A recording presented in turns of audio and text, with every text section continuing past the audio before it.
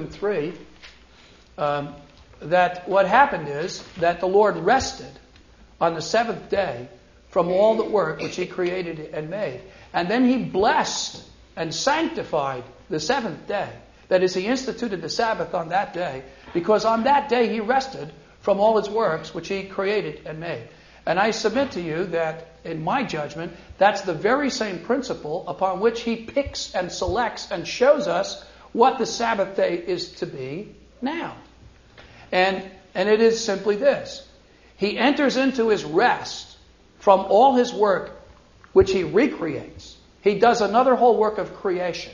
He does a new creation work. He comes down incarnate. God the Son, Jehovah God incarnate, comes down and creates a new creation in the work of redemption. He does a new work of creation, the work of salvation and redemption accomplished. And He enters into His rest from that work on the first day of the week by His resurrection from the dead. He dies, is buried, He finishes the work, and He enters into His rest on the first day of the week. And then, 50 days later, He blesses and sanctifies, same language, blesses and sanctifies the first day of the week, when He sends the Holy Spirit on the first day of the week upon His people on the day of Pentecost, and He blesses and sanctifies that very day upon which He entered into His rest from all His work which He recreates and made. And that is precisely the same principle by which He picked the seventh day in the first and original creation.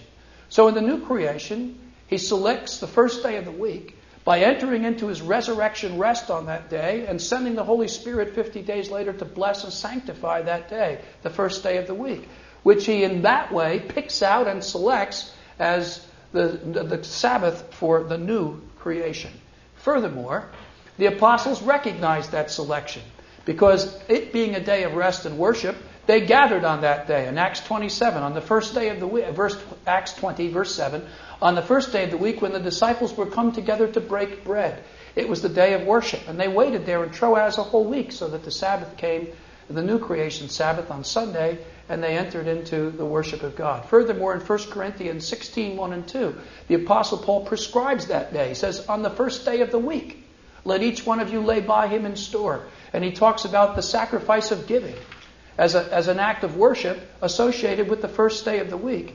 He says, as I gave order to the churches of Galatia, so you do the same. And they have a designation of that day, first day of the week, which is called in Revelation 1:10 the Lord's Day, which is the day that especially belongs to the Lord and is set out of all the days as His peculiar portion of time in the week, or His Sabbath. So it's a day of rest, day of worship. And God has told us what day of the week is to replace the old creation Sabbath day, namely the first day of the week. So that is what I said in the break time about how to resolve that tension between the Sabbath being a moral law and the Ten Commandments and a sign of the Old Covenant on the seventh day. Okay? Now, we move on. The only feature that I have not mentioned is the final generation. I'm going to submit to you that we will come to that when we look at the fulfillment and when we look at the fellowship of the Old Covenant.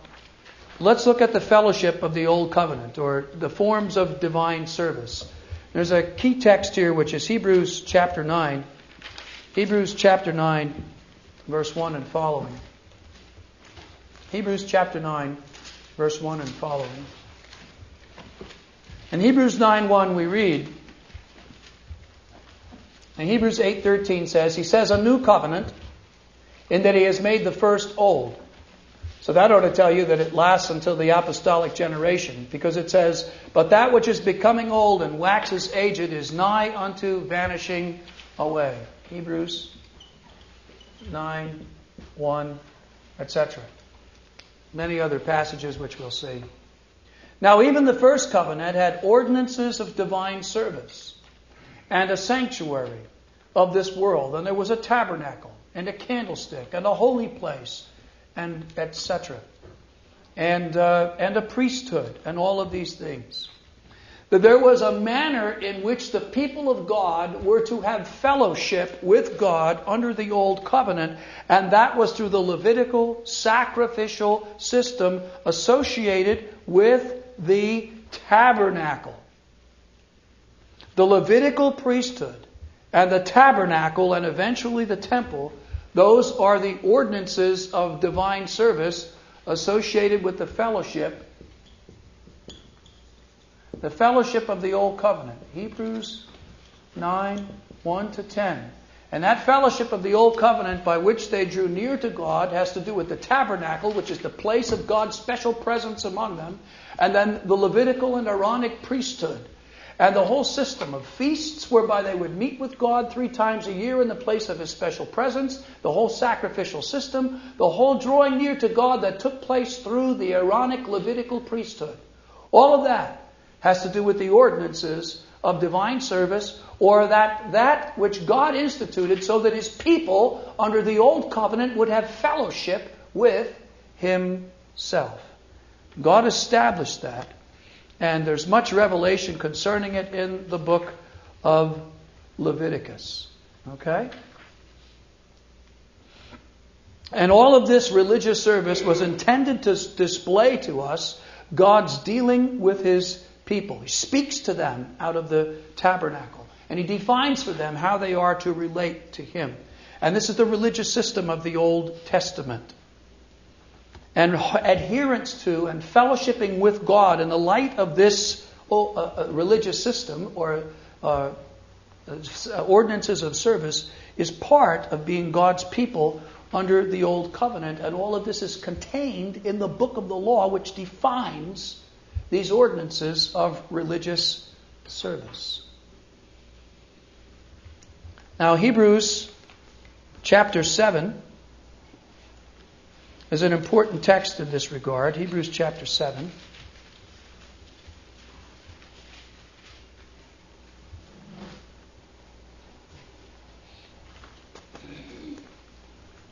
Hebrews 7.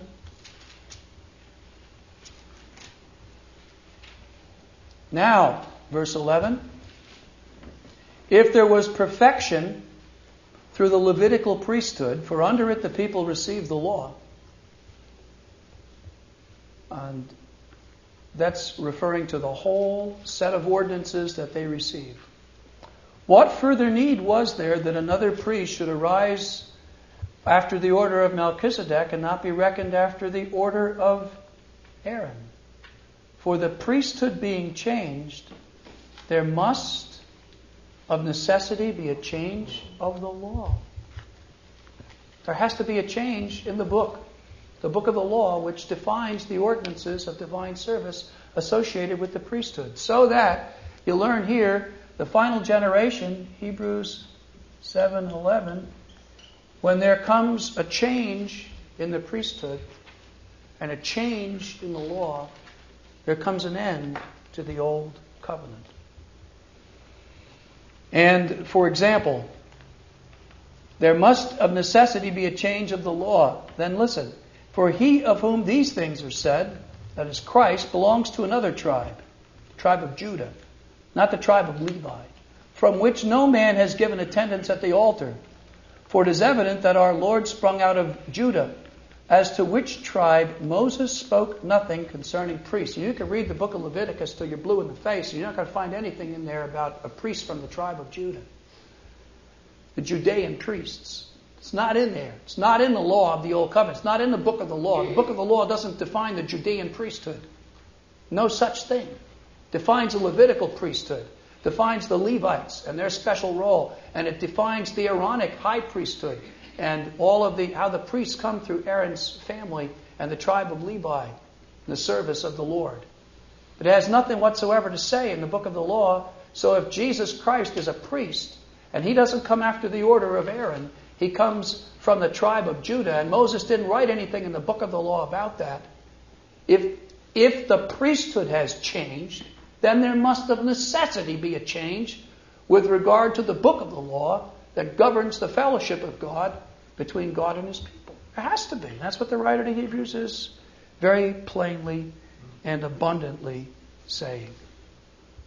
So there was this manner of fellowshipping with God established in the Old Testament, and that now has been abundantly changed.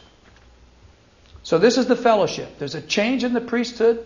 There's a change in the manner in which God fellowships with His people. That change is coming.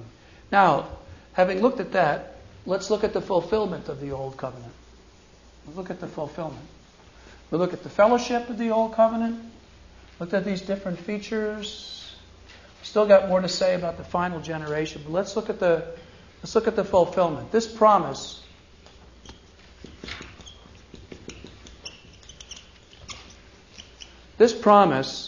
how is this promise of Exodus 19:4 and 5, if you do this, then that, how is this promise fulfilled? What actually happens? Does it have a happy ending, or does it have a sad ending? How does this end? Now, there's a certain class of Bible teachers that tell us that every single administration or dispensation of God's dealings with His people ends in failure. Well, at least concerning this Mosaic or Old Covenant, they're right.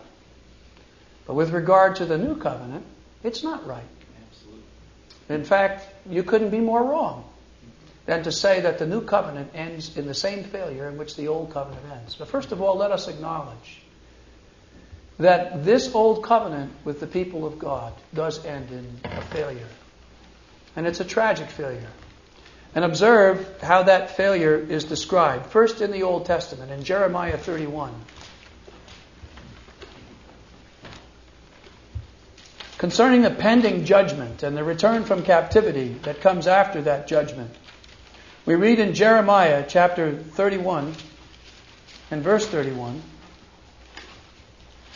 Behold, the days come, says the Lord, that I will make a new covenant with the house of Israel and the house of Judah, not according to the covenant that I made with their fathers, in the day that I took them by the hand to bring them out of the land of Egypt. So, you have the fact that this new covenant will not last forever. This old covenant will not last forever. The days are coming when the old covenant will come to an end and a new covenant will take place. And that will be a new covenant with the house of Israel and with the house of Judah. And this is the covenant that He will make after those days, He says. The days are coming. It's in the future. Now observe, He says that He made the old covenant. When did He make the old covenant? He made it with the house of Israel and Judah. When did He make it? He made it when He took them by the hand to bring them out of the land of Egypt, in the wilderness generation. And that old covenant, which was established in the wilderness generation, has been perpetuated, and it will continue until the generation and time, and here's the thing, of the new covenant. It is perpetuated until the time of the new covenant. And at that time, it ends. It's perpetuated until the time of the change in the priesthood. It's perpetuated until the time of the new covenant. And the new covenant and the change in the priesthood both occur at the same time in redemptive history, the same generation. And observe the outcome of this covenant. And why is the necessity of the new covenant? What for? Listen to what He says. But I will make a new covenant with the house of Israel and the house of Judah, not like the covenant that I made with their fathers. This is going to be a different kind of covenant. And it's going to be very distinct from that. Different promise. Which my covenant they broke, although I was a husband to them, says the Lord. They broke it.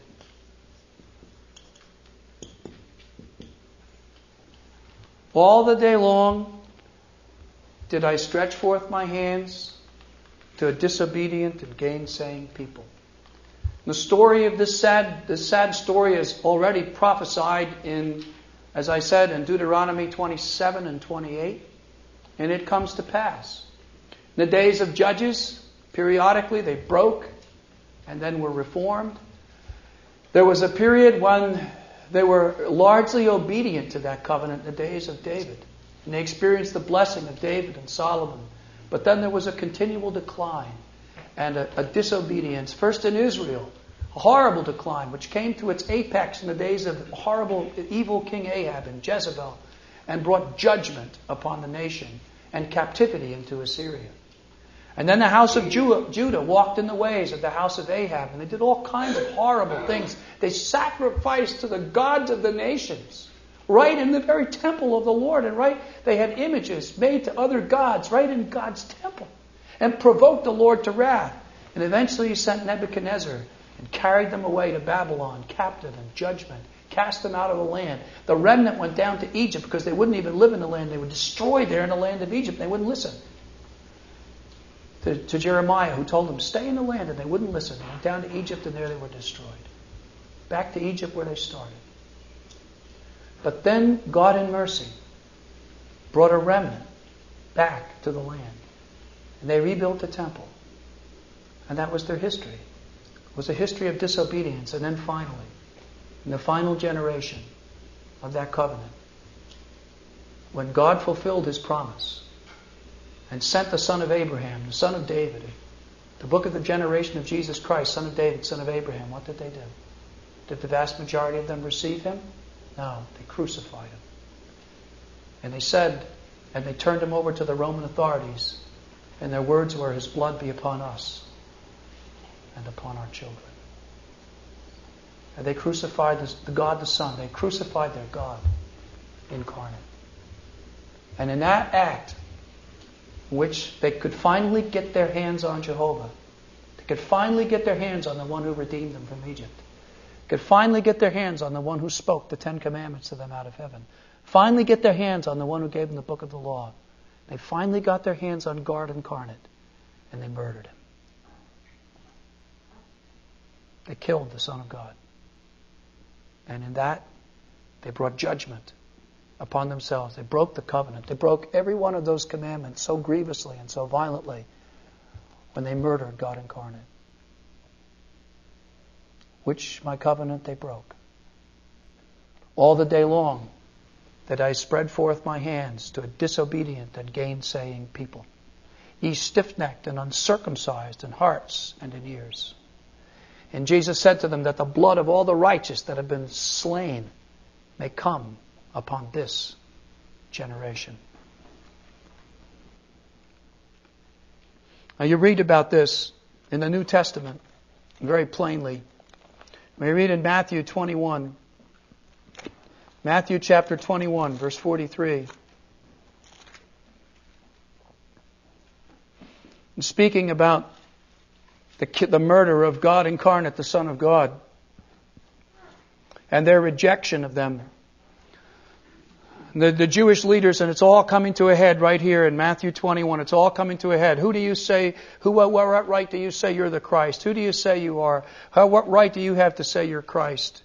By what authority are you coming in here doing these things? Jesus said, I got a question for you guys. The baptism of John, where was it from? Heaven or men? They said to themselves, we don't dare answer.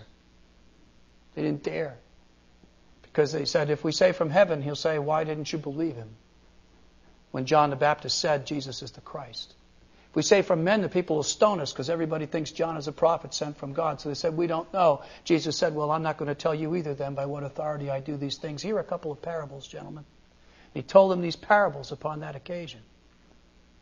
And the last parable, they perceived that He spoke of them. Verse 45 says, when the chief priests and the Pharisees heard this parable, they perceived He spoke about them. And they sought to lay hold on Him. They feared the multitude because everybody thought He was a prophet. But look what He said to them. He talked about them rejecting Him. He said, verse 42, did you never read in the Scriptures, the stone which the builders rejected, the same was the head of the corner? Verse 43, therefore I say to you, the theocracy, the kingdom of God, shall be taken away from you and given to a nation, bringing forth the fruits thereof. You will no longer be the people who are the people of God. In this ultimate act of rebellion against God by murdering God incarnate, Jesus Christ, the kingdom of God will be taken away from you. And it will be given to a nation, bringing forth the fruits thereof. The theocracy will no longer be in Hebrew Israel. That promise that was made to you in Exodus 19 so long ago, now ultimately it's over. It's going to be taken away from you. You're not going to be a kingdom of priests. You're not going to be a holy nation. The kingdom of God, the Messianic kingdom, is going to be taken away from Hebrew Israel, and it's going to be given to a nation bringing forth the fruits thereof. And what nation is that? It's that spiritual nation of Abraham's spiritual seed, who are Jesus' children and Jesus' disciples. As we read in 1 Peter 2, that you are an elect race, a holy nation, a kingdom of priests, a people for God's own possession, who were in time past no people, but now are the people of God. Furthermore, Galatians chapter 3, verse 19 confirms the same. Speaking of the entire Old Covenant, using the designation the law, speaking of the Old Covenant, calling it the law in terms of its condition, which would have to do with its book and its tables. It's the book of the law, the tables of the law. We read this. What then was the law? What was the Old Covenant? It was added because of transgressions. And how long does it last? Until the seed should come, to whom the promise has been made, and it was ordained by angels, through angels, by the hand of a mediator. It was only intended to be temporary.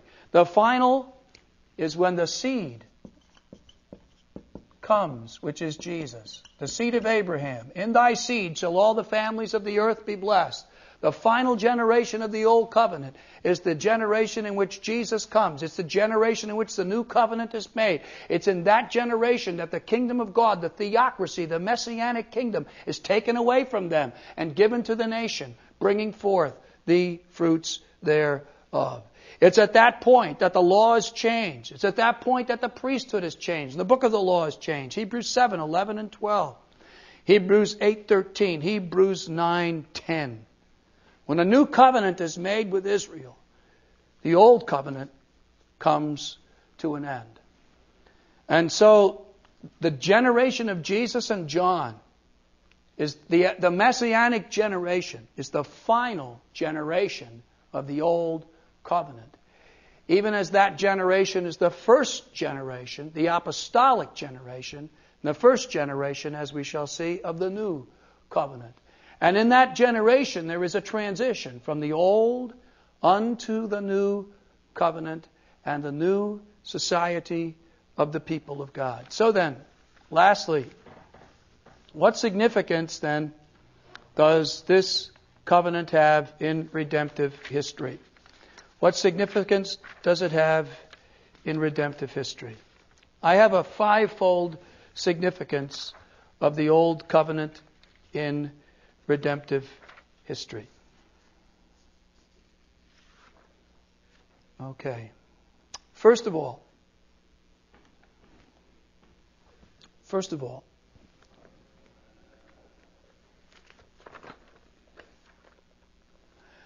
by this covenant, the entire Jewish society of the people of God derives its foundation. It is founded upon this. The law was added. Galatians chapter 3, verse 19, 23, and 24, because of transgressions, was added as a foundation upon which the kingdom was built. Galatians 4, 3 and 4, Romans 3, 1 and 2, Romans 9, 4. The entire Jewish theocracy and society was founded upon this covenant. This covenant defined the very relationship between God and His people. Secondly, the people from whom the promised Savior from sin would come were separated from the world and preserved by the Lord. They were separated from the world and preserved by the Lord. Galatians 3:19 was added because of transgressions till the seed should come. Amos chapter 3 and verse 2. Leviticus chapter 18 verses 1 to 5. Leviticus 19, 1 and 2. That God gave them ordinances and statutes to prevent them from sin, to preserve them as a nation, to keep them. And that's what the book of Esther is about, that, by the way, where there was a man named Mordecai who wanted to totally destroy the people of Messiah. And Haman, right, thanks. Mordecai I was thinking ahead of myself. And Mordecai says to Esther, he says, if you altogether at this time hold your peace, then will deliverance arise to the Jews from another place, but you and your father's house will perish. It was not possible that Haman would destroy the people of the Jews. It couldn't happen because Messiah had not yet come. And God was committed. So God was committed to set that people apart, to protect and preserve that people until Messiah came. And Haman or anybody else couldn't destroy them. And that's what Mordecai saw and said. And so it was through the Old Covenant that the people of Messiah were separated from the world and protected. Thirdly, through the Old Covenant, in the very substance of the Old Covenant, the abiding testimony of God's will for human conduct in all times, the Decalogue, is declared before men. What is the Decalogue? It's the voice of conscience, codified, clarified, amplified, purified. It's the voice of conscience. That voice is codified. That voice is clarified. That voice is purified. That voice is amplified and shouted from Sinai in the Ten Commandments. Romans 3:19 and 20 says, by the works of the law shall no flesh be justified in his sight. And it says that every mouth may be stopped and all the world may be brought under the judgment of God. For through the law comes the knowledge of sin. He's talking about the Ten Commandments. Romans 3:19 and 20. Romans 7:7 to 12. The abiding will of God for all men everywhere are declared in the Old Covenant. The abiding testimony. Fourth, there are many graphic pictures of the person and work of Christ are displayed. Luke 24, 26 and 27 and 44 to 47, where he opened up all things in the Old Testament that are concerning himself. He's pictured in many ways. He's pictured in the Day of Atonement. He's pictured as the priest and both of the goats. His person and work are pictured there with respect to the Day of Atonement. And in many, many other ways, the person and work of Christ are displayed to us. And fifth and finally, we learn many spiritual lessons. We receive many needful admonitions and lessons concerning holy living. Many such things are given to us in the Old Covenant. 1 Corinthians 9 and 10, and 1 Corinthians 10:11. Even in the civil and ceremonial statutes, we learn things about principles. We see pictures and learn principles. For example, Paul says, you shall not muzzle the ox when he treads out the corn. He says that applies. There's an ethical, moral principle of justice that you learn from that old civil statute. And it is that when a man preaches the gospel, he should live in the gospel. So you take the general equity, as our confession says, of those civil statutes, and you learn to apply them to our own specific circumstances and context. It's not that we're under the whole body of the book of the law as a body politic to be obeyed, because you can't do that outside the land of Canaan.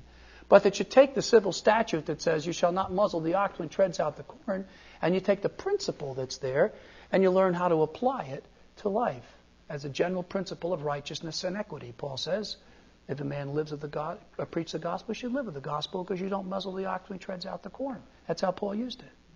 And 1 Corinthians chapter 10, verse 11 says, these things were written for our admonition, upon whom the ends of the ages are come, so that we wouldn't lust like they also lusted. There are object lessons about morality. There are object lessons about how to live, object lessons about experience that are given from the Old Testament, and a lot of it is negative examples of how not to live. And that's why, if preaching that way does not make us guilty of moralisms, because that's what Paul did in 1 Corinthians 10. He said, these things were written for your admonition, upon whom the ends of the ages are come. You're supposed to learn from these things. Now that doesn't mean we should go back and preach the Old Testament as though we were rabbis, as though the sermon could just as easily been given in a synagogue as in a Christian church. But nevertheless, we don't throw it out as though it has nothing to do with us, because it was written for our admonition, that we would learn from it, that we wouldn't fall into the same things that they fell into. We're supposed to learn from their mistakes and not learn the hard way like they did in the school of hard knocks. So it has much benefit to us. Furthermore, and I just want to say this about it. The law was inferior, yes. It was good. It doesn't say it was evil. It says that we have a new covenant, and that Jesus is the mediator of a new covenant, which is based on better promises. The promise, if you obey my voice, then you will be to me. I mean, I've heard people say things like, they should have rejected this. The Jews made a big mistake, They should never have agreed to that. So, you guys, people say that. So you've got to be kidding me. You hear the voice of God come down out of heaven and utter the voice of conscience openly to you. You say, nah, I don't think so. You've got to be kidding me. We want a better deal.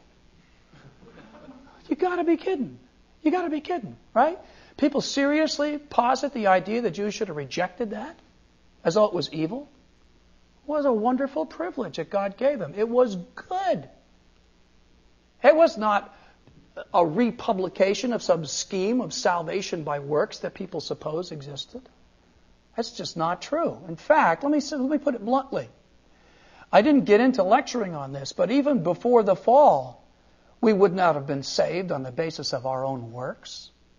It was the work of Adam that determined the standing of his posterity. So if you want to call it a covenant of works, then the person whose works you got to talk about is the works of Adam.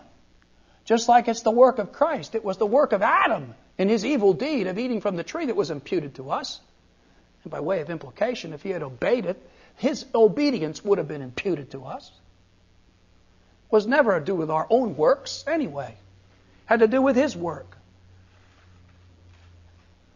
You follow what I'm saying? And so this is not a republication of that, because that never even was.